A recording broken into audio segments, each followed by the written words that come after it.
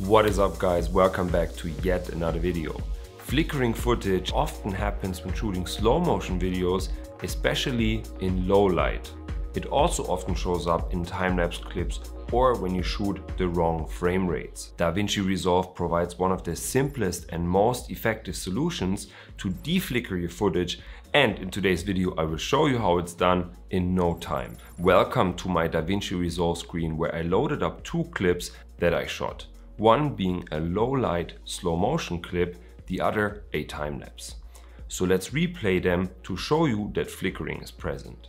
Next, let's fix this obviously. First you want to select a clip that suffers from flickering in your timeline. Then you go to the color tab and click on effects on the top right of the screen. Now you want to select that little search icon and type in Deflicker in the effects library and then drag and drop that onto your clip. Now the Deflicker function allows you to select a couple of presets. By default it is set to time-lapse mode. So if you got a time-lapse with lights that cause those flickering issues, then obviously choose that. I will show you an example of how my time-lapse looks after applying this effect. Very cool and quite simple.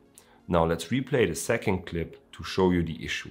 Now as you can see, the second scenario is a fluorescent light source that causes the flickering, and what we want to do is select the fluoro light preset.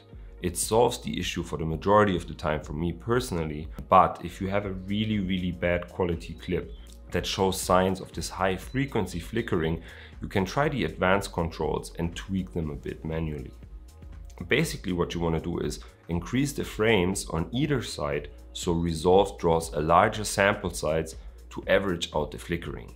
I tend to leave the rest unchanged otherwise, but if you want to, you can also play around with it. And that is it. I would appreciate if you could hit the like button so this video doesn't get completely lost on YouTube. And if you want to check out more of those videos, you can subscribe to the channel. And with that said, I'll see you guys on the next video.